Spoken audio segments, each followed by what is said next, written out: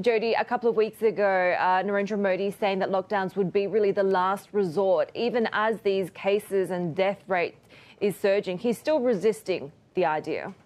Yes, Heidi, he really has been resisting. And as you know, that last resort remark is getting a lot of attention now. He had said that he wasn't going to do this because it's devastating to poor people. And frankly, there's a reminder of last year when, without warning, the country went into lockdown and it caused this huge migration of people back to rural areas from the cities.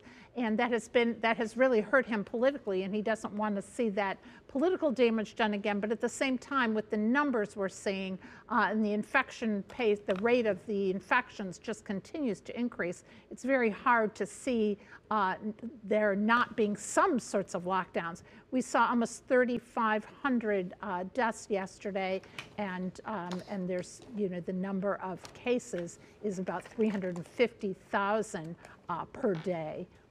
It's really interesting, Jodi, that usually we see business leaders opposed to lockdowns given the economic fallout from them. But it seems that sentiment is shifting in India given how big this crisis is. That's right. We're really seeing a lot of pressure from a lot of different places to have some kinds of lockdowns. We're seeing it from the business community. We're seeing it from some of Prime Minister Modi's own political allies are saying this should happen. And of course, we're seeing it from foreign governments who are very concerned. Also, the pace of vaccination is very low in India. It's less than 5%. So this is not something that's going to get better anytime soon without some kinds of drastic measures, is the message that Prime Minister Modi is getting from almost all corners of India's leadership.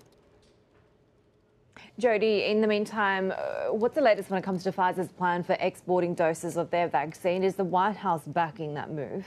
Yeah, the White House is backing this move, Heidi, after not having really wanted to see those vaccine doses go overseas. President Biden had long said he thought they should be reserved first to get the U.S. vaccinated. But now, with the state of vaccination in the U.S. going along very well, and it's starting actually to plateau, the number of people who want the vaccine, and there's millions of doses available, there's been a lot of pressure on the administration to support such a move. And Pfizer now is saying that it wants to send these vaccines to Mexico and Canada. This would be the first time we would see American-made vaccines being exported in this way.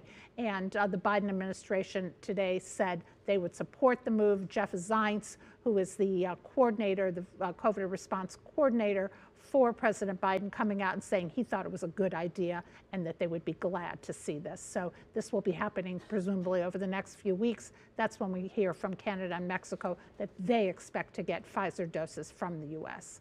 Jodi, and we may have a little bit more clarity when it comes to vaccinating children. Yeah, the New York Times is reporting, based on talk from officials who were not identified, that Pfizer is looking at the 12 to 15-year-olds getting vaccination authorization for them, amending that emergency use authorization, seeking that now after trials had shown that this was that they did well in that. Of course, parents everywhere want this to happen. There's lots of concern also in the U.S. that without really vaccinating children and young teenagers, that we will not get the virus totally under control without them being vaccinated as well as their parents.